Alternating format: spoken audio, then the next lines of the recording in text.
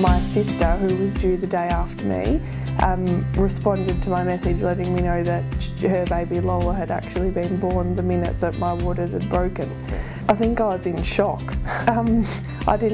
Jane had surprised us with Lola's arrival, so I didn't know that she was in labour or that she was on the way.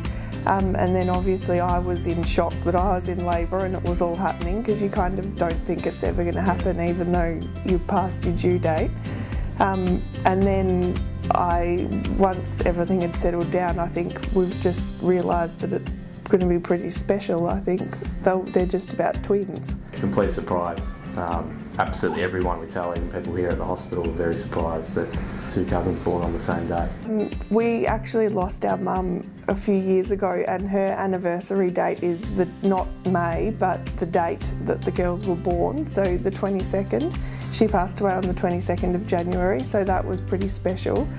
Dad went from Lola in Geelong to Charlotte up here in the evening, so he was pretty chuffed. I think he thought it was quite efficient getting it done in one day. And our other sister that gave birth at Epworth 5 weeks ago, so he's got 3 in 5 weeks. Hello, Lola.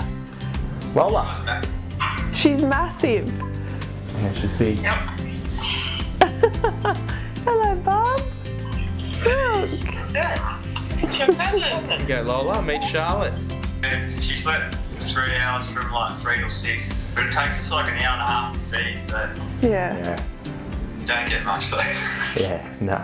We're messaging each other and going through things at exactly the same time, and troubles with feeding and everything, which is a massive support, because it's the kind of thing that you don't understand till you're going through it. It's one-word texts and they understand because they get you.